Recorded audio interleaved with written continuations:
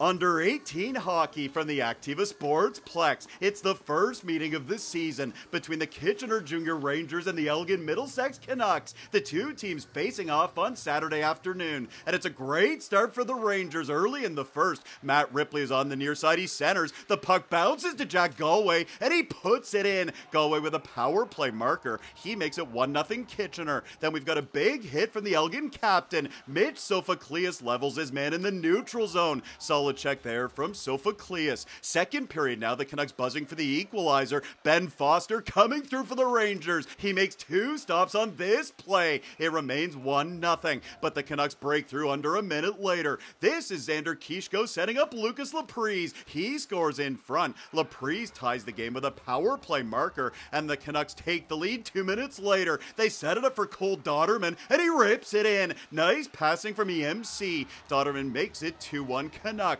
Later in the period, this is Dylan Searles going to the net, and his shot squeaks through. Searles extending the lead. He makes it 3-1 Canucks after 2 periods. Back to the highlights in a minute. First, a reminder, this video is presented by the Psycho Life Company, a proud supporter of the U18 Rangers for laser engraving, sublimation, and much more. Check out psycholifeco.com. Third period now, the Canucks take control. Here is Owen Murray over to Hayden Barch, and he's got a goal. Barch buries it, making it 4-1 Elgin, and their offense not done there. Xander Kishko with the puck, he fires and scores. That's the final goal of the game. The Canucks finish up a winning weekend. They take it on the road. 6-1 is the final in under 18 hockey.